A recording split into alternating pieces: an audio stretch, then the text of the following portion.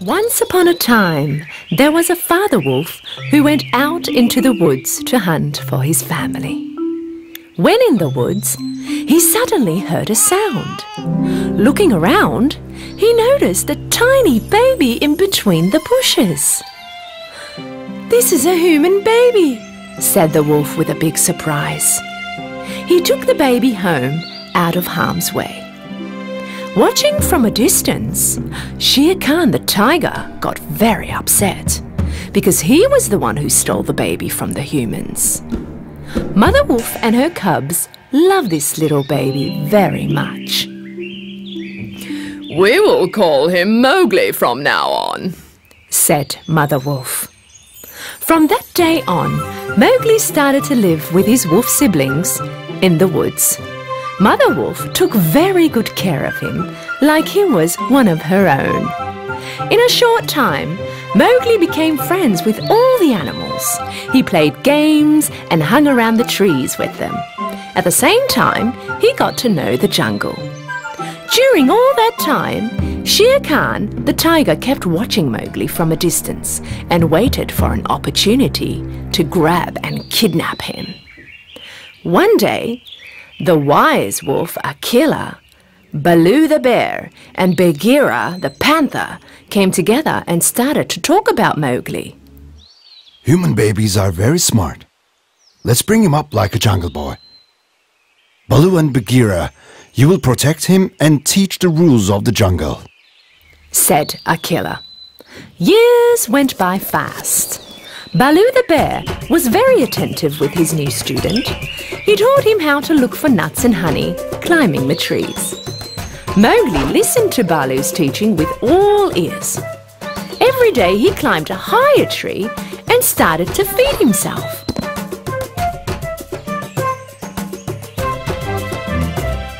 Baloo also taught him how to understand the sounds of the jungle.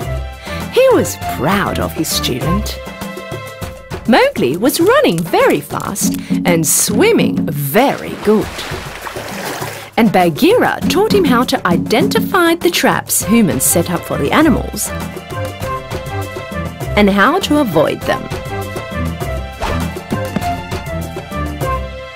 One day, a cub wolf ran into one of these traps.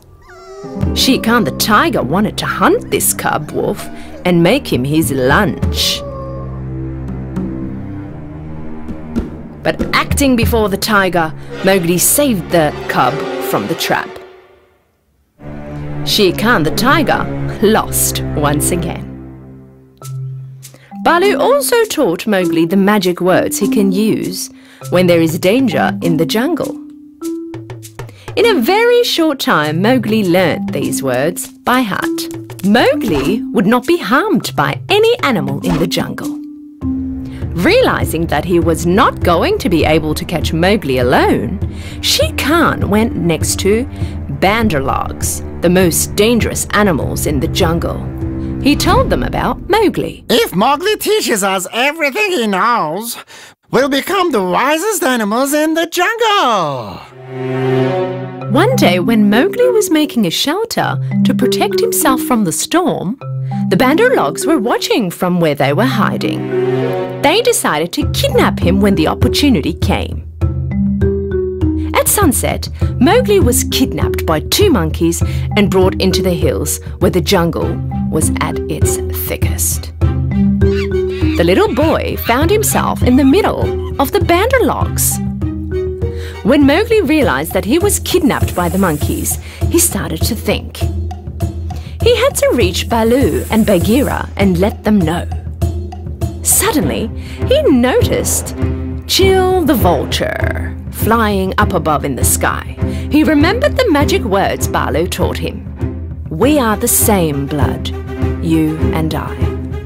Hearing these words, Chill the vulture immediately realized that Mowgli wasn't a stranger and that he was in trouble. "I'm little Mowgli!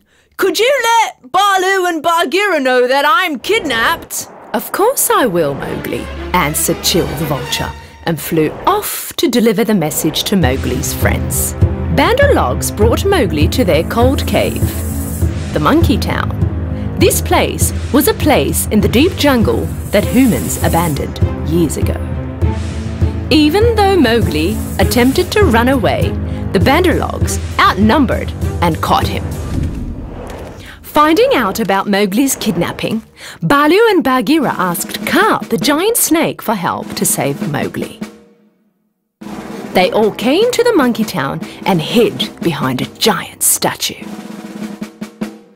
From their hideout, they could see Mowgli and hundreds of monkeys around him. They started to wait for the perfect moment to take Mowgli out of there. At the right moment, Kaa said, "Now is the time, let's go." Bagheera silently moved to catch the monkeys. Then he started to punch the monkeys surrounding Mowgli with his powerful claws. Banderlogs ran around screaming with fear, and one of them called the others for help. Suddenly, Bagheera was surrounded with lots of monkeys. Some other monkeys grabbed Mowgli and put him in a room with closed walls. Mowgli could hear Bagheera fighting with the monkeys. He remembered the water storage under the ruins of the city, and he knew that the monkeys were afraid of water. Bagheera, run and jump in the water! Bagheera ran and jumped straight into the water. Baloo was also attacked by the monkeys. They started to fight, and Baloo was hitting the Banderlogs with his front claws to protect himself. He was trying his best, but there were too many of the Banderlogs, and it was impossible for Baloo to fight them by himself. And Bagheera was helplessly watching him from the water, feeling very bad that he could not help his friend. When Baloo was struggling with the monkeys, suddenly Kaa came out. When Kaa started to hit all the monkeys with his giant tail, the monkeys ran away with fear. The monkeys were always afraid of Kaa. None of them could face him in a fight. So when they started to run away in the depths of the jungle, Baloo was finally free.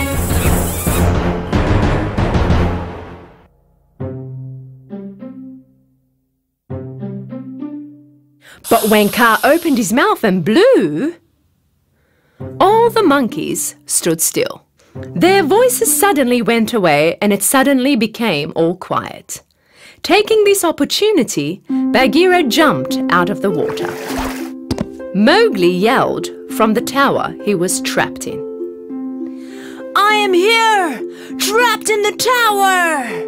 Kaa swung his mighty tail and managed to break the walls of the tower. Freed from the walls, Mowgli threw himself out. Baloo hugged him with love. You okay, Mowgli? Yes, I am, but I'm very hungry and tired. You all have risked your lives to save me. Thank you from the bottom of my heart. Mowgli was also very happy to see Kaa on his side. I owe you my life, Kaa. Thank you. Mowgli, Baloo and Bagheera said goodbye to Kaa and head to their homes. Shere Khan, the tiger, realized that he could never harm someone who had such powerful friendships, and moved back into the depths of the jungle, never to return. A long time passed, and Mowgli grew up to become a young man. One day he went close to the village where humans lived. He met a woman who immediately recognized him. She realized that he was the son which was kidnapped by a tiger many years ago. She put the little boy next to her in Mowgli's arms. Mowgli was very surprised because this little boy was looking very much like Mowgli's own childhood. But then he also realized that this little boy was his brother and the lady was his mother.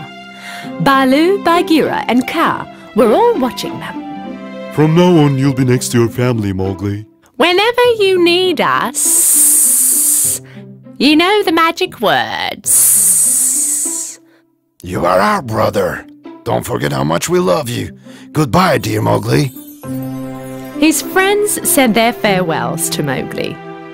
Mowgli lived happily ever after with his family, but never did he forget the ones who raised him, his family in the jungle.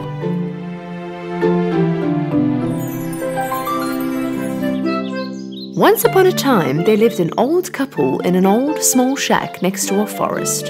They were living a happy and peaceful life. Their only regret was not having a child of their own. One day, when the old lady was making cookie dough in the kitchen, her husband came in. Darling, what are you cooking today? Oh, my darling, I'm baking a gingerbread man today. The old lady kneaded the dough and cut a gingerbread man shape. After putting it in the oven, she sat down and started to wait for the gingerbread man to bake. When she could smell the delicious cookie all around the air in the kitchen, she put on her oven gloves and took the gingerbread man out. Now it was time to decorate it. She made eyes out of raisins and a cute nose using candy. And then she used some cream to make his hair and clothes. And lastly, she used cherries to make some buttons for him. She had a look at her masterpiece and said, My gingerbread man looks beautiful, but I feel like something is missing. The old lady looked at him again and, Oh, his mouth! I forgot to make his mouth. She drew a mouth on the gingerbread man's face with the cream. Oh, yes, now you are complete, my gingerbread man. At that moment, something unexpected happened. Thank you! But how can it be you are talking? Gingerbread man suddenly stood up and started running. Yeah, and I can also run! The gingerbread man jumped from the kitchen bench to the chair, then to the ground and started running fast to the kitchen door to the garden. Come back! Come back! The old lady yelled. The gingerbread man began talking whilst he was running. Yeah! Run! As fast as you can, but nobody can catch me because I'm the gingerbread man. The old lady got out to the garden and started running after the gingerbread man. The man looked out the window and saw his wife running and yelled, Hey, where are you running? The old lady answered to her husband whilst running. My gingerbread man ran away. I'm trying to catch him. The old man was speechless. The old lady ran, but the gingerbread man was so fast that it was impossible to catch him. After a short while, the gingerbread man came across a ranch. A grazing cow noticed him. Oh, what a nice cookie! I should catch and eat him. The cow also began to run after the gingerbread man. Wait! Don't run! I'm gonna eat ya! Yeah! Run as fast as you can, and old lady's also trying to catch me. But nobody can because I'm the gingerbread man. The old lady and the cow were running after the gingerbread man. And at this time, a pig noticed the gingerbread man. A gingerbread man, true to my taste buds. Wait, and I will catch you. The gingerbread man answered the pig whilst he was running. Yeah! Run as fast as you can, and old lady and a cow are also trying to catch me. But nobody can because I'm the gingerbread man. While they were running, the gingerbread man in front, the old lady, cow and the pig behind him, a chicken noticed the gingerbread man while looking for some food. That has to be my lunch. So the chicken tagged along. Run as much as you want, gingerbread man. I'm gonna catch you. Yeah, run as fast as you can. An old lady, a cow, and a pig could not catch me. Neither can you. Nobody can, because I'm the gingerbread man. The gingerbread man in front, the old lady, cow, the pig, and the chicken, they all continued to run. But the gingerbread man was getting more and more further ahead from the others. The gingerbread man was so happy and very proud of himself. I'm the brightest and the fastest gingerbread man in the world. Yes, that's me. Nobody can catch me because I'm the gingerbread man. When he looked ahead, Soon the gingerbread man saw that he was coming across a river, and he stopped because he knew that water could make him melt away. What now? The old lady, cow, pig, and the chicken were close now. Right at that moment, a shifty fox appeared from behind a tree. I know how to swim. If you want, I can help you. The gingerbread man thought about it. What if you eat me? You don't have to worry. I don't want to eat you. I just want to help you get across. The gingerbread man trusted the shifty fox and jumped on his tail, holding on as tight as he could. The fox jumped in the river and began to swim. Meanwhile, the old lady, cow, pig, and the chicken came to the edge of the river and saw the gingerbread man crossing the river on the back of a fox. Helplessly they watched them go, knowing they could not catch him anymore. The river began to get deeper and the water started to rise. Hey, Fox, keep your tail up. I almost got wet. Up on my back, it's safer. The gingerbread man hopped on the fox's back. They swam for a while, but as the water got deeper, the fox's back began to sink in the water. I'm afraid that you'll get wet. Why don't you jump on my head, where it's a bit higher? The gingerbread man climbed up on his head. The fox continued to pursue his plan and dipped his head down in the water. The water has risen too much. Why don't you get on my nose? It's higher. So the gingerbread man got on top of his nose. Right when they were about to reach the shore, the fox tipped his nose, flipping the gingerbread man into the air, and opened his mouth. The gingerbread man was going to fall into his mouth and the fox was going to eat him. But it didn't work. While the gingerbread man was in the air, a crow flying right above them caught the gingerbread man with his beak. The fox just stood there looking with his mouth open. The gingerbread man waited for the crow to fly a little further and asked, Do crows eat ginger cookies? Yep.